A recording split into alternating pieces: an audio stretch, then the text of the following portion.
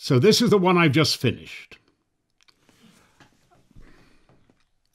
And I want to read something to you because it is about words and history and language and why books are important in a way, why stories are important.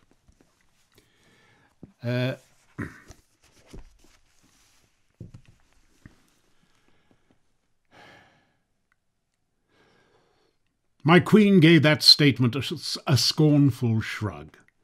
Is education so important? I think it is, yes. I always regret I never learned Latin. Why? Igraine asked. Because so much of mankind's experience is written in that tongue, lady, and one of the things an education gives us is access to all things other folks have known, feared, dreamed, and achieved. When you are in trouble, it helps to discover someone who has been in the same predicament before.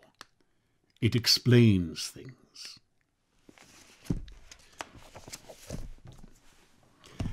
At this time, when we are in trouble, and in a trouble that is unique in Western civilization, at least in our lifetimes,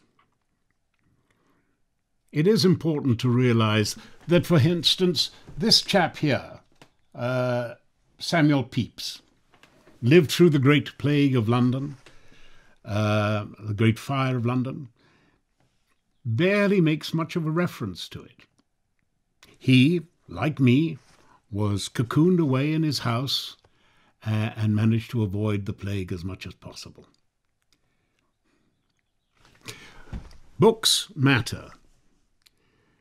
Language matters, and the memory of experience matters. If we did not have a means of recording history, then we would gain nothing. Everything that we had discovered about any truth about living or life has to be passed on. And you cannot just pass it on through memory, because memory falters, changes.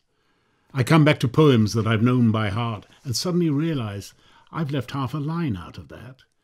I've changed a word in that. Memory can deceive us, but the book is, in a way, eternal. Love books.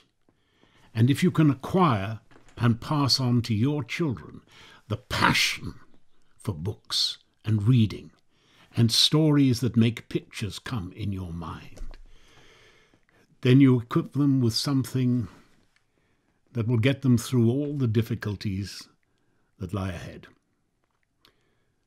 And no matter what, way after this one, there will be another challenge, because life is always going to throw the unexpected at you.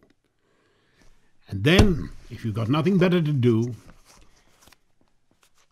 look what other people did in similar circumstances. Love books, love writers,